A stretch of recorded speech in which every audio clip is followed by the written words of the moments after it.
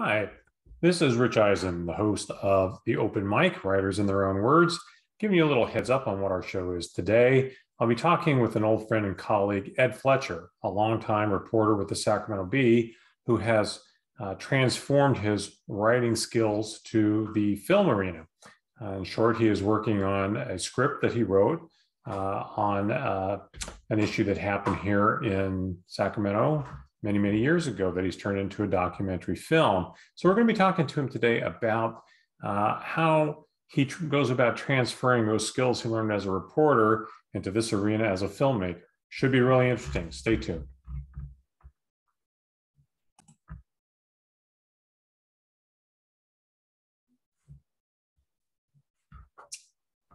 Well, hello, everyone. Welcome again to the Open Mic, the show where every week I talk to writers, editors, agents, and others from the publishing world to learn about them and the work that they do in this very sometimes treacherous, often fun, always interesting game that we play.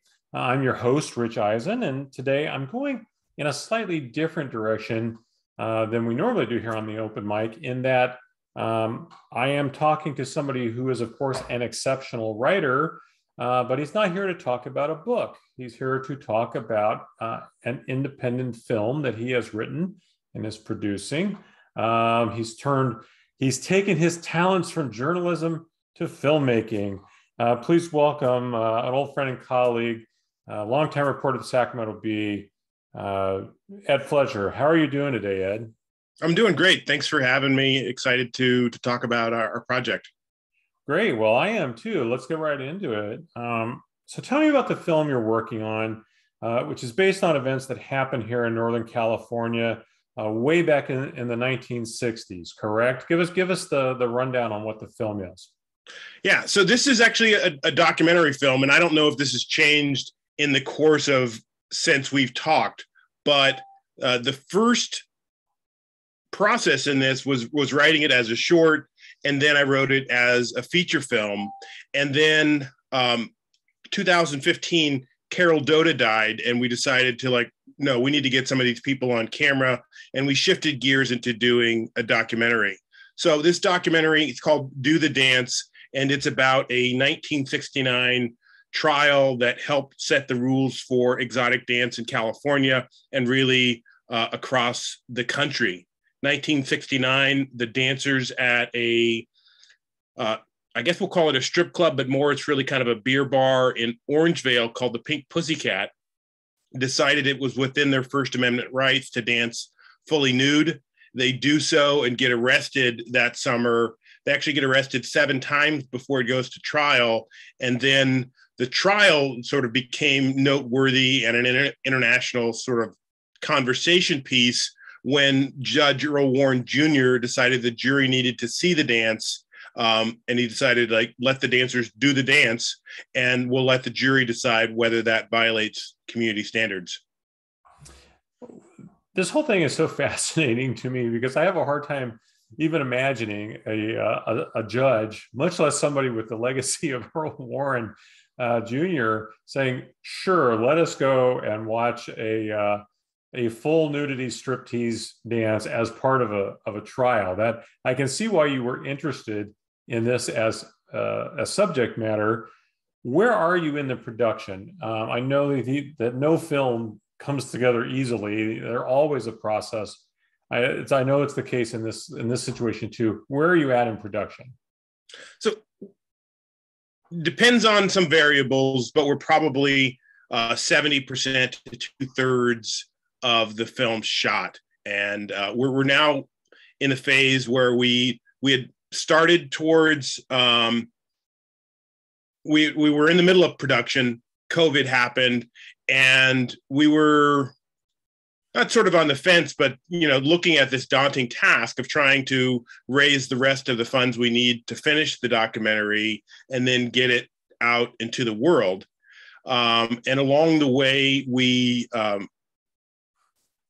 pitched and created a relationship with Fremantle Media, a internationally based television production company. They're looking to get into premium documentaries. So we now have a shopping agreement with them, where they have 1 year to shop this to the major networks or wherever, and then the three of us consummate a relationship that agrees to distribute and produce and finish the project. Well, I mean, that's certainly several steps ahead from where we started. And just for a little background, both of us were in a class, a film writing class. And I don't know about you, but I didn't even realize going in that we were going to have to write a screenplay and enter it into a contest. So I was a little naive. I just wanted to exercise that muscle, so to speak, because as a reporter, for all these years, it's all I've been writing was nonfiction. And so I'm very impressed that out of all of that, you have really stuck with this through a lot of trials and tribulations, ups and downs. Like I say, it started out as a short fiction project, and now it's become a documentary, and you can see the end here, right? You can see the conclusion here. That has to feel fabulous after all this time and effort. I don't know that we can see the end yet, but we can see that there is an end, and we do have substantial players in the game that now have an interest in this project, and believe that it was a national story once, and we can turn this into a national story and conversation again, and do something significant with it. So it's exciting to have gone as far as we have, but it still feels like there's a lot of steps to cross yet. Well, sometimes of course, timing is always everything. Not sometimes. Timing is always everything. And it seems like as parts of the country it feels like they're starting to lurch backwards on a lot of social issues. It feels like the timing could be really a lot better now than it would have been even a couple of years ago if this had come out because of that. There does seem to be a real question about people's civil rights and our basic freedoms, certainly in some states where they seem to be taking a much more aggressive look at human behavior and that kind of thing. So maybe in this particular case, the timing will work out in your favor. I mean, have you guys talked about that at all in looking at this? That you may actually be creating a market. A market may be getting created for you that wasn't going to even be there a couple of years ago.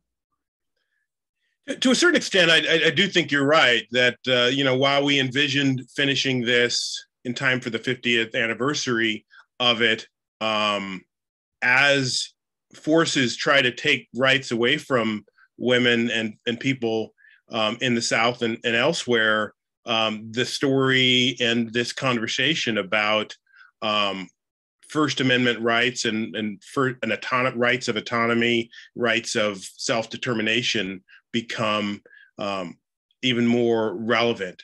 In the documentary, it starts off about this trial, but then we sort of spin it forward to talk about what's changed and what hasn't changed since then, and a broader look at the limits of sexual expression or free expression in America. And I think by proxy, I think we're also talking about the right to an abortion and women's rights in that vein as well. Yeah, and thank you. You answered it much better than I asked the question.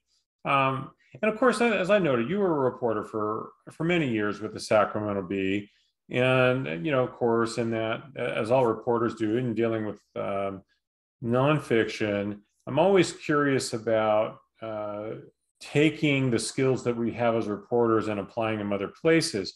As you noted, for a while you were doing this as a fiction piece, but now you've turned back to nonfiction in the form of documentary.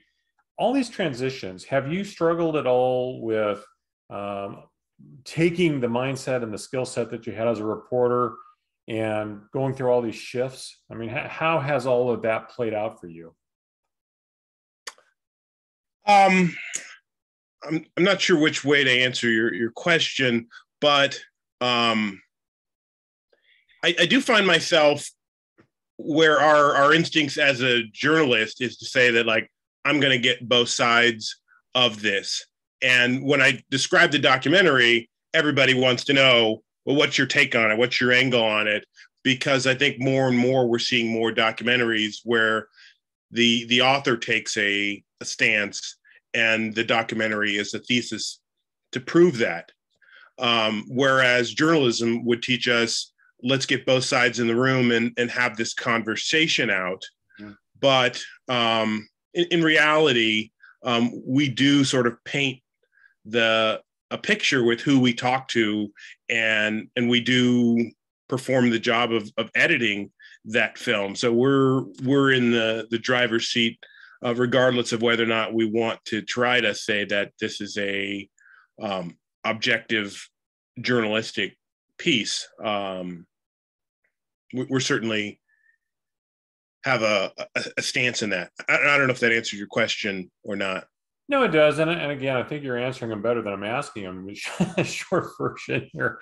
Because that really is the question is, as a reporter, you don't have a position. That's the whole thing. It's just the facts. You're just laying it out there, hopefully in an interesting way, but always, accurately and fairly. And yes, even though at times it seems like, the both sides aspect of our job almost harms us from telling the story accurately. Because as we've seen in recent years, sometimes there's a side of the story that is a lie. And just because there's somebody on a side of an issue that's opposite of somebody else on the side of an issue, that doesn't mean they're telling the truth. And that puts us in a terrible position a lot of the time. At least in this particular situation, you may be taking a position, but it seems like the dichotomy is actually less than it is for a lot of reporters on the ground these days, certainly covering politics and, things like that. There's so many aspects of writing, and newspapers and films are very, very different. Just from the writing aspect, how has the transition been for you? Did you find it to be a difficult transition? Was it something you'd been working on for a long time before you took this step? How was that process for you? And I ask this because a lot of writers have the concept in their head that, I'll just write a screenplay. Just like they'll just kick it out of screen. If there's nothing else, write it as a screenplay. Well, you've had the opportunity now. Let's talk about that. Well, I mean, this has been a challenge of my skill set on a number of fronts. As journalists, we're taught to write one style of writing, and then I started down this road of learning to write screenplays. We took a little class, read some more books, and that's another form of writing. And then there's documentary writing, and in a way, the job I evolved into was more training for what I'm doing now. I was at the Bee for 17 years. The pandemic hit, was doing the documentary, and then I worked for 2 years at Cap Radio. So learning to write for radio, I think, is going to be more training for writing the script that will eventually kind of be part of the documentary. I don't know if there's a narrator or not, but in any sort of writing for television, I think there's more in common with writing for radio. So I think that's a skill set that's been helping me. But the other part of it is research and trying to figure out who do we need to talk to, and then the soft skills of trying to get them to want to talk to you, and then setting up the interviews, and then the questions you're asking, and the techniques of trying to ask a question that's open-ended enough that allows them to take the answer where they want to go, but directed enough that it gets the kind of information that you want, and then knowing how to not laugh or talk or react over what they're saying, and trying to build that rapport without vocally participating in the banter. So it's all been a voyage of discovery. And then, of course, there's like writing copy for business proposals and what they call the lookbook that describes the project. So a lot more short writing, writing things that like maybe a postcard copywriter might be best at versus longer form writing like most of the authors that you talk to. Well, and you mentioned this is actually something I was going to ask you about, because you mentioned some of the other skills that are necessary in doing this, but there's even more. I mean, especially when you're in a position like you, where you're also producing and hiring directors and that kind of thing. There's a tremendous amount of very a wide breadth of skill sets that you need to have to be a filmmaker. I know from personal experience, when you're writing a novel manuscript or even a nonfiction manuscript, essentially it's your research and your writing. It's a very singular thing. Whereas a film, I mean, it's a cliche, but it takes a village to make a film. It's such a big endeavor.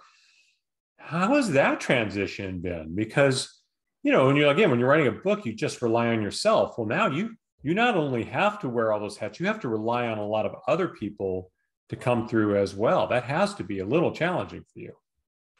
Oh, it's definitely the test of the skill set. I had done maybe 4 or 5 shorts before we started on this project. So some experience there doing production and video work, and some of that I did at the Bee doing videos for them. But a huge leap, and just we also created a limited liability company to be able to accept money, and working with the lawyer to write the funding agreement. And, it's 10 jobs that you didn't expect to have, and you've got to be proficient in all of them, right, unless you've got people. It's interesting. I was just talking to another colleague who's in the process of doing a nonfiction book. And it's been a hard sell because it's kind of a tough subject. And I finally got a publisher, but the advance money is just next to nothing. I know a lot of writers that count on an advance to support their life so that they can commit to finishing the book project. It was so minuscule that that's not even possible. So he's essentially having to go fundraise to try to get the resources to finish the book. And I had the thought when I was hearing this story, it's like, well, that's just like making a film. You're constantly in the state of fundraising. So that's a lead into a question of how has the fundraising been for you? Because that is another thing that reporters are not. We are not born to be fundraisers, man. That's asking for money is a tough thing for reporters. How has that been for you, learning that skill set, and how has it gone? I would say it's been mixed, but better than most. I guess a little bit more about my background. I've also been an organizer and involved in structural things for a long time. I was the editor of the paper. I was in student government in high school. I'm not significant in the Burning Man community, but a leader within the local Burning Man community, and used to putting together events and things like that. So that was something else that was kind of in my background that helps on this front. But it started small. We did a crowdfunding campaign and raised, I think, $12,000. And that took us to Portland and to Las Vegas. And we were able to create a little bit of content and buzz from that. And then from there, we transitioned into a limited liability company. And, you start by making a list of all the wealthy people but how many people do you know that could lose $10,000 and wouldn't have to worry about it? Because that's what you want if you're looking for accredited investors. And hopefully those people lead you to more people, but you've got to knock on every door 3 times and then find 7 new doors when you think you've ran out of doors. It's a slog, a labor of love, and try to find all the help that you can get. But and I think in part because of the conditions in the pandemic, we ended up not raising the full sum that we thought we'd need to do the documentary, but stopped in progress, and was able to form this relationship with a larger company. And should we have distribution, then money becomes no problem. Yeah, it's interesting. The pandemic has created so many problems. For a lot of authors I've talked to, it's been about their book launches or that kind of thing. But I can imagine it would have had a pretty significant impact on somebody doing your kind of project. One thing I'm curious about now, and we've talked about this, what the story is about. But what was it that has drawn you so strongly to this story, that has made you feel so committed to seeing it through all these challenges, ups and downs and delays and success and backstep and blah, blah. What about this story has been so appealing for you?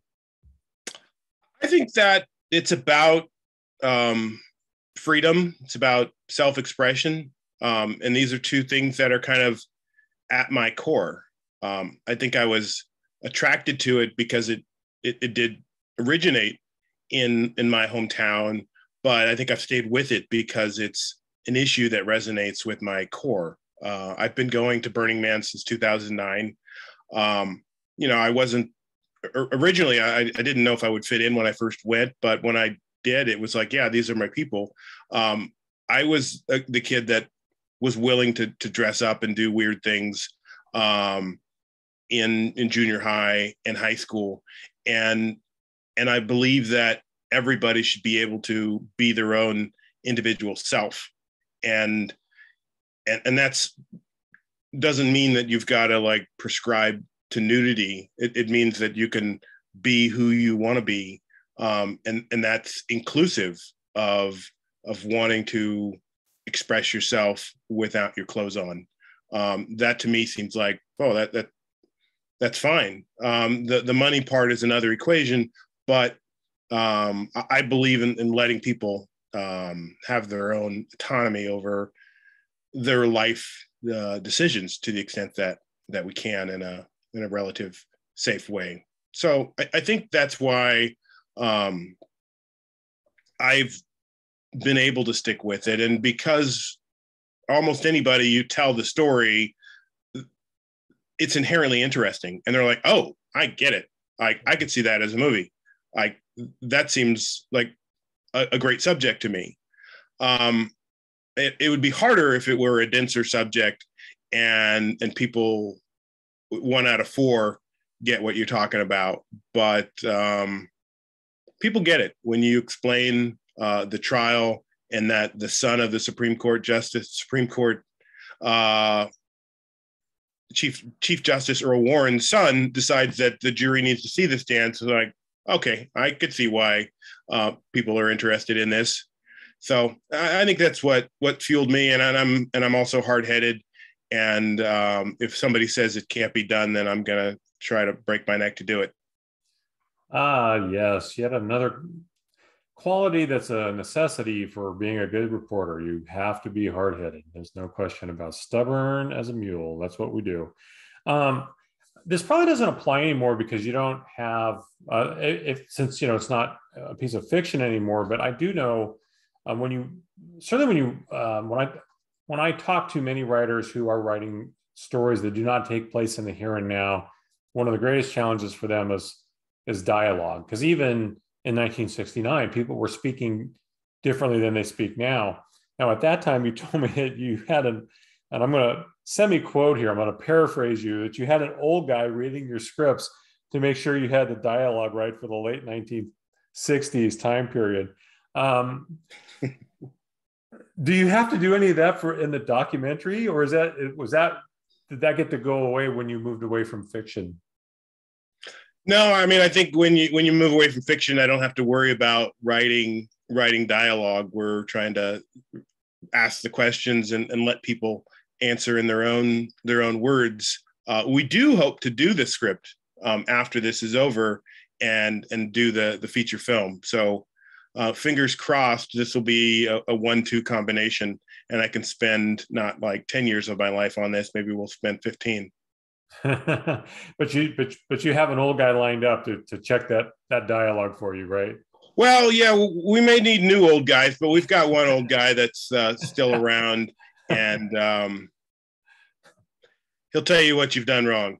Somebody who was hip in 1969. By then, somebody who was hip in 1969 is getting pretty old here in 2022, so that might be a little challenging. Yeah, we're not not infallible. That's not the right word. Yeah, never mind. So in all of this, have you left daily reporting behind for good? Do you think that this is the new calling for you that will be the permanent calling? I'm not ashamed of trading words for money, and will trade words for money in various forms. But I do want to be the owner of the upside to as many words that I sling. So to the extent that I can find greater, deeper monetization of my ideas, that's what I'm after. But never say never. And I did work at Cap Radio for a couple of years, and we'll probably do stories for them in the future.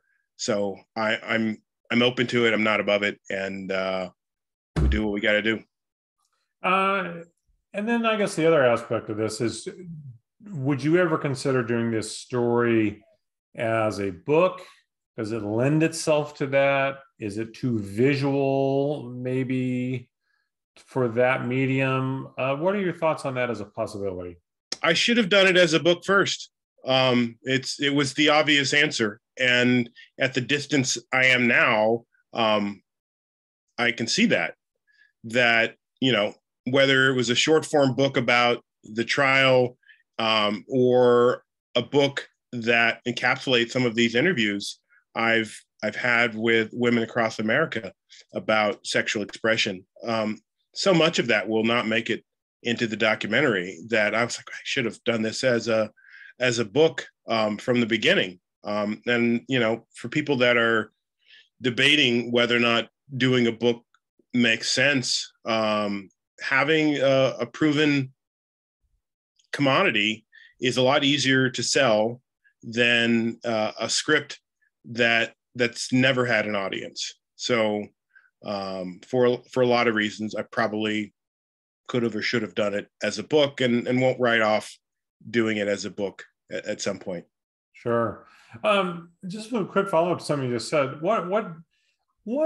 How would you describe, or what can you share from some of those conversations maybe that you've had with women around the country? I mean, what has been the response from them when you talk about this issue? Have they generally been supportive of how things went in this trial in '69? I mean, what was the takeaway for you from that?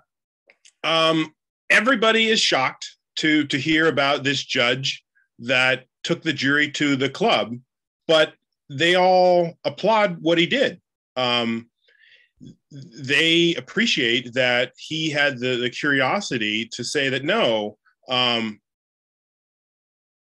all nudity is not the same. What physically did they do, and did in the minds of jurors that violate community standards? And not to be kind of graphic or anything, but this was before the pole existed in pole dancing. And this was more akin to go-go without clothes on and psychedelic lights playing behind you.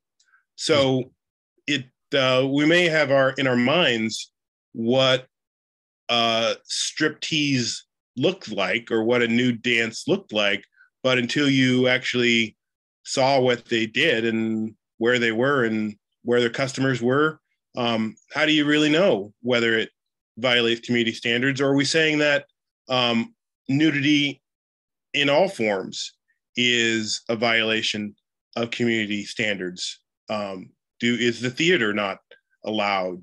What about at a beach? What about in a performance? So context does matter. So most people appreciated that that the judge saw this And we've made a pretty extensive list of people we'd be interested in talking to about this, top performers from the burlesque world that can share their perspective and how they became a performer, why they do it, and what empowerment they derive from this. We talked to a woman, her performer name is Cinnamon Love, and she was or is a sex worker and is a sex worker advocate. We talked about Sesta Fosta and these new rules and how the government's efforts to combat sex trafficking is hurting women that have chosen this profession and are doing sex work as work. So it's been a broad range of conversations. Even we talked to a woman, I'm forgetting her name right now, but she is into doing cyber porn and is the owner of a company that's kind of on the pioneering front of this new thing. And, you know, we try to ask questions without judgment and let them tell their story and share their thoughts about this trial and where society has gone in the 50 years since this trial and where we stand in terms of allowing body autonomy and people to choose their own path.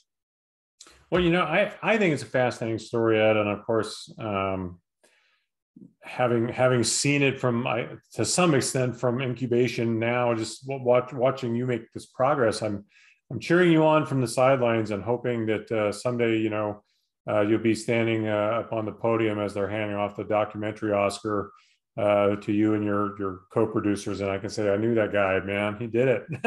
That's great. I'm happy for you. I hope it keeps going. And I appreciate you coming on and share this, because I think a lot of creative folks, it's so easy to get down and to get discouraged and to get pushed off of your goals, because it can be so hard to get from A to B. And it takes a lot of intestinal fortitude to keep pushing on and, you know, to overcome challenges and take the victories where you get them and to slough off the losses. So like I say, it sure sounds like you've made a lot of progress, and hopefully that'll keep going.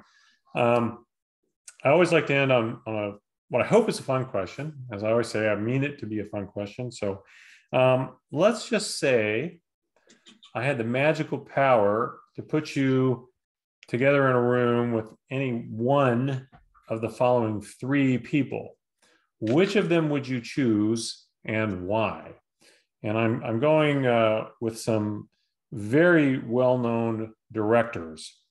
I'll get your options will be Mario Van Peebles, Jordan Peele, or Ava DuVernay. I hope I said her name right, DuVernay. One of those three, who I can put you together with them for dinner, drinks, long talk. I don't care, a bike ride, whatever you want. The answer probably should be Ava DuVernay, but I'm going with Jordan Peele. I have a more of a resonance with his recent work and his comedy work. I would love to hang out with Jordan Peele. Let me just back up and say one other thing for people who are listening. The production company wants to change the name, so it may come out as something other than Do the Dance. And our social media is Pink Film 1969. That's excellent. And when this does air, as people are watching this now, that will be on the screen in front of them. So those of you who access this via YouTube, that will absolutely be on the channel, or excuse me, on the screen in front of you. All of Ed's social media handles, so you can keep up to date on what's going on with the film. And for those of you listening on the podcast stuff, well, he just said it. There you go. And we'll keep you apprised as things go on, because believe me, if this thing gets to the conclusion, we'll be trumpeting its successes as well. So, Ed Fletcher, thank you again. Greatly appreciate it. Like I say, I think we're all hoping that this gets exactly where you want it to go. So hang in there, and we'll be watching. Until then, everybody, thank you again for joining me, Rich Eisen, here on the Open Mic, Writers in Their Own Words. As I say, if you haven't hit the subscribe button, you should probably do that, because as I say, every week we talk to writers, agents, editors, folks from all around the publishing industry, and hey, sometimes even the filmmaking industry, about what they do, their work, and how they do it. And so until next time, just remember, tomorrow is not promised to any of us, so do your best to make today count. Until then, talk to you soon.